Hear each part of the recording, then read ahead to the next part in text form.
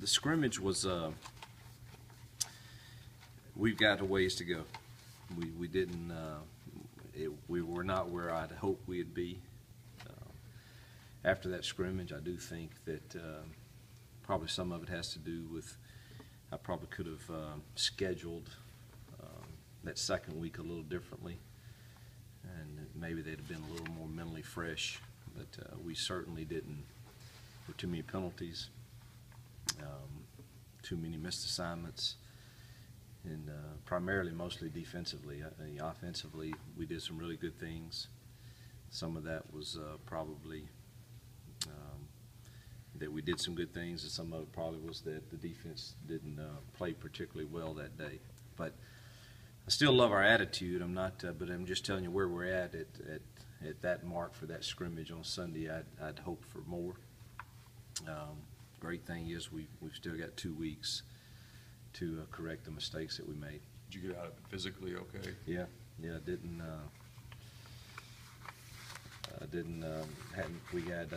Deontay Anderson's got a fracture in his wrist or hand.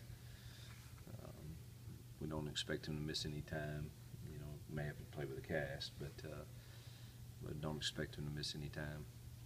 That's the only thing that came from the scrimmage. Where is he running right now? Is he with the twos? With the twos. Mm-hmm. He's at a good camp. He's coming on, so we just need him to. During this time, we certainly don't need him to miss out on conditioning and the mental reps that you can get while he may can't. I'm not sure we'll hear today when he can actually start tackling again and everything. But with some of the young guys you're using in the secondary, you got young guys, new roles. How have y'all been with explosive plays and cutting those down and that sort of thing? Yeah, our offense likes to create them, and certainly defensively you can't give up those, and we've given up too many. You know, in the first 2 weeks. We are very young back there. I forget how young we are sometimes. I mean, we're playing a lot of young kids, you know, on the back end of our defense right now. I do think they have potential to be very good, but they are young, and you know, you make one mistake against a team like the ones we have to play early on, and it can be costly. So, Corey does a good job back there though of getting them prepared, and they are young though. They'll make some mistakes. Any update on Fadal's situation? You know, I'm not sure how that's going to play out. You know, we've got one more treatment that I think they're attempting to try to get done this week, and then it's just a matter if that one doesn't really make him feel comfortable playing, then it's just a matter of, you know, how much does he want to try to go with whatever pain he can tolerate. What about DJ Jones? What's his status? He's good. If Fadal can't make it for Florida State, I mean, what's in your mind, is it Breland at defensive end? Like, how would you want to mix things up? I don't know. We'll figure that out as we get there. Is Victor your number 3 end right now? I mean, if Vic's Fadal had a were good healthy. camp. Vic's had a good camp. G-Max had a good camp. Sean's had a good camp. So we think we've, you know, recruited some decent depth there. I mean, you'd love to have a senior that's been in the battles for you like Fadal, and you want it for him. But I think we've got some good guys there too. What have you seen out of Zedrick this fall? A solid player. You know, I mean, he's got a lot of snaps under his belt, so we're depending on him not to make those mistakes back there. And he can play a lot of places for us too, which helps. What do you think you'll get from Miles Hartsfield? You talk about mistakes and young people and learning. What's your expectation, I guess? Well, he made some Sunday in the scrimmage, but he's running with the ones for a reason. I mean, we've got confidence in him and think he can do the job. That doesn't mean mistakes won't be made, but we've got confidence in him. Is there a leader in the left tackle competition? Or is that Rod Taylor. Okay. Yeah, Rod is running with the ones, and Greg is Little's running with the twos. Greg's going to be a good player, and you know, it's unfortunate that a lot of people you know, want to compare him to Laramie Tunsil as a junior. Well, Laramie didn't start until I believe game 4 of his freshman year. Greg's going to be a really good player. I mean, things are moving real fast for him, but and he's got to play the game a little faster. But he's everything we thought he'd be. He's a really good player. His shoulder's okay? Yeah. I don't know. You guys had him down for the count. I don't know. I'll never understand all of that, but he's fine. What's Rod done this fall to kind of separate himself?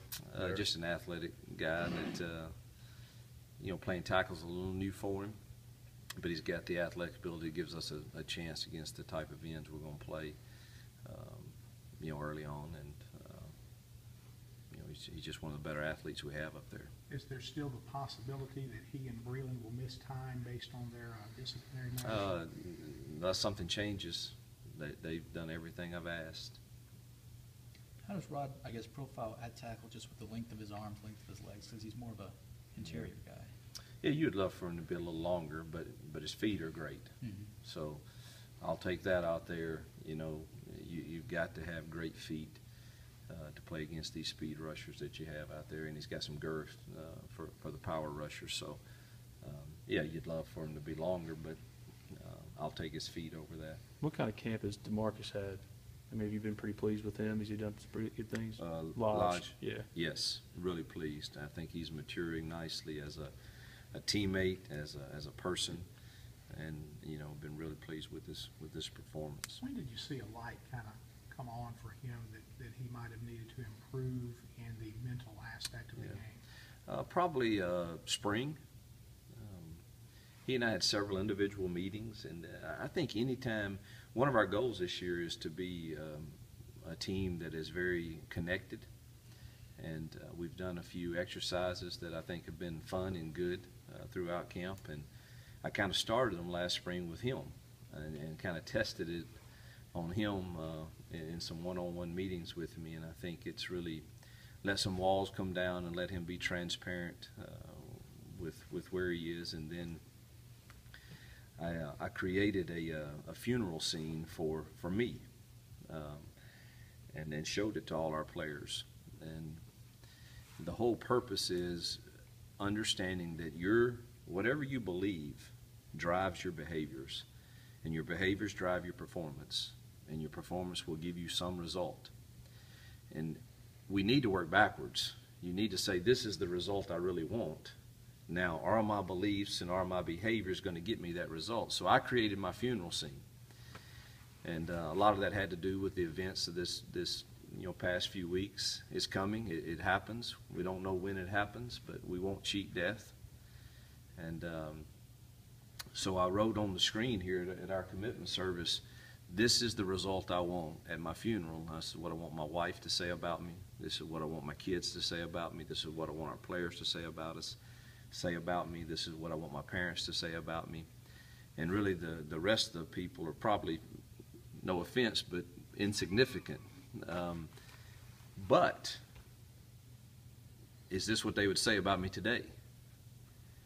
And if not, I have a time to make sure my beliefs that are creating my behaviors are going to get me the result I want. And it's the same way with a team, and the same way with football players. All right, what result do you want? Now let's go look, are your beliefs and behaviors going to get you there?